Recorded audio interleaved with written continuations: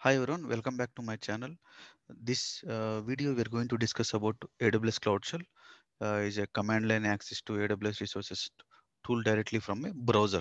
So this is similar like a Google Cloud. We have a Google Cloud CLI, and even Amazon also. Azure also we have a Azure CLI. So the same Cloud CLI, the same way Amazon come up recently. I think 10 days back, Amazon launched for the AWS Cloud Shell.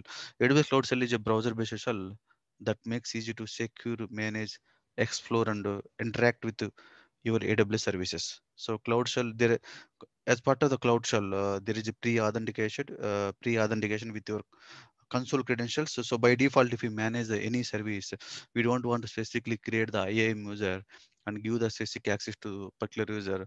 Then from there, again, we have to launch one more any OS. We have to install specific or Python or AWS CLI or any other softwares. We don't want to do anything as part of the Cloud Shell. By default, we are going to get the authentication specific region at the same time pre-installed softwares similar like AWS CLI and ECS CLI and Python or Node.js. These kind of uh, softwares is coming as part of the Cloud Shell. Okay, so if you go back and see, you can see here. So when you quickly run the script AWS command line interface, they expect AWS service API using AWS SDK, use the range of other tools you can cloud shell right from the browser, so there is no extra cost. So we can launch the AWS cloud shell. We don't want to pay any extra cost to Amazon. By default, when you launch the cloud shell, by default Amazon 2 Linux is going to launch. So as part of the server, so we are going to get the two CPUs, sorry, one CPU, 2 GB RAM, and 1 GB of the persistent volume. So it means, so in the locally where you are running the command line, we are going to get the 1 GB. So out of 1 GB, we have to add the extra one. So by default, we have 1 GB. That is sufficient. Why? Because we don't store any data in the cloud shell. So we are going to keep only for the specific any files. If you want to run anything Python, or we are going to write files into locally, we are going to keep. We are not going to store any data into the cloud shell. Okay, let's understand the see what are the softwares which is coming as part of the cloud shell. So if you go back and see here, so AWS cloud shell, not specific AWS cloud shell compute environment specification softwares. If you go back and see here, there is a pre-installed software is coming. If you go back, you can see here compute environment resources. Each AWS cloud shell compute environment is assigned to following CPU and memory. You can see one CPU and 2 GB of RAM is coming. In addition, we have 1 GB of persistent storage. Store the persistent after the session is ends. So when you close the session, we are going. So when you shut down the when you delete the once you done your work, when you take it out the coming out the cloud shell, by default it's going to take it to the 1 GB of the everything is going to destroy. We are going to lose everything. Okay, let's come down. There is a pre-installed software coming as part of the cloud shell. If you can see here, as part of the shell, so we are going to get the bash and powershell and jet shell, and there is a command line interface, AWS CLI and EBCLI and Amazon CLI, sorry, Amazon ECS CLI and AWS SAM CLI. Okay, so on the same time, we are going to get the runtime and AWS SDKs. So software development kits as part of then we are going to get the Python 3 and Node.js. So and again, if you scroll down, so we can see there is a development tools also which is coming as part of them. So you can see Git and pip and input JQ and make man.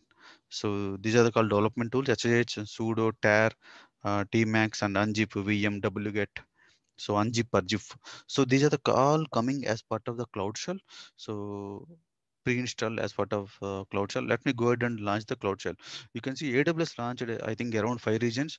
If you go and see, we have a North Virginia and Hawaii and US West and Ireland also launched.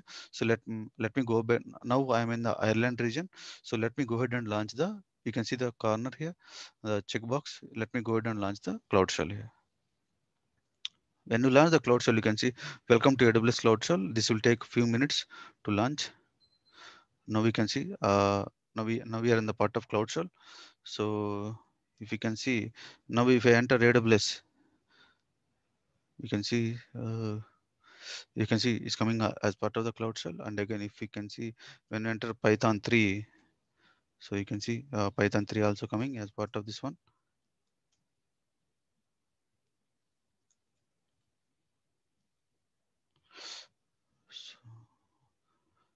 Okay, when you go, if you want to change something, if you want to change, if you want to change something, if you want to change something, you can go ahead and change it here.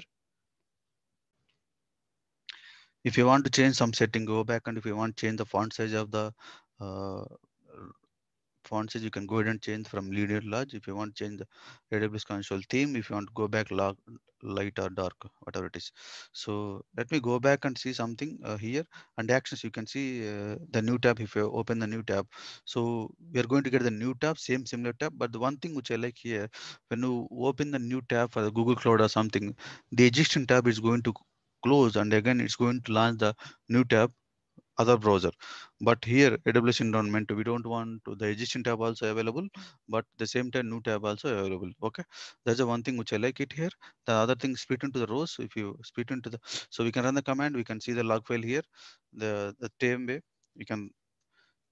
Okay, that's the one thing which I like it. The other thing is, so the other thing, if you want to download any file, so download means the same path, specific path, we can go ahead and download the file.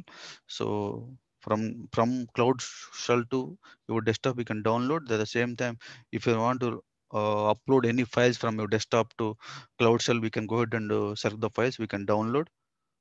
Sorry, we can upload. Uh, the other thing which I like actually, so we discussed it as part of the cloud shell. You can see here there is a P authentication. The cloud shell is a pre-authenticated, pre-authenticated with your console credentials. So what does mean? Now I have one EC2 instance. Now if I would like to start the services, so if I want to start the service for the, so let me take this one, go to the cloud shell. If you want to start the services, AWS EC2, when I say, let me start the server, start. So take the hyphen instance IDs. Let me take this one. So these are the syntax. If you want to start, let me go ahead and grab the instance ID for the specific EC2 instance. This instance which is created in the same region. So within the same region, by using AWS service, we can manage any service with command line tool. Okay.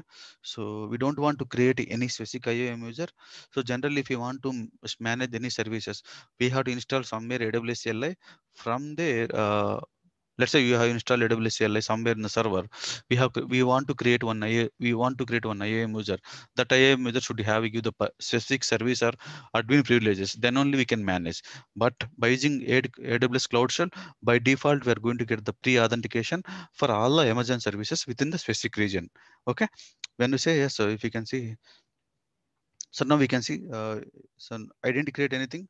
So by default only getting, now we can see current state is stopped. And now current state it is pending. The previous state is stopped. Now if you go back and see, let me refresh it. Now we can see AWS instance is coming up.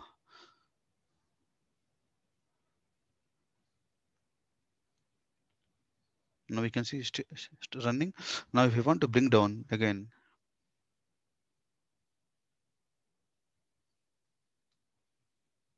when we say yes, now again it's going to down.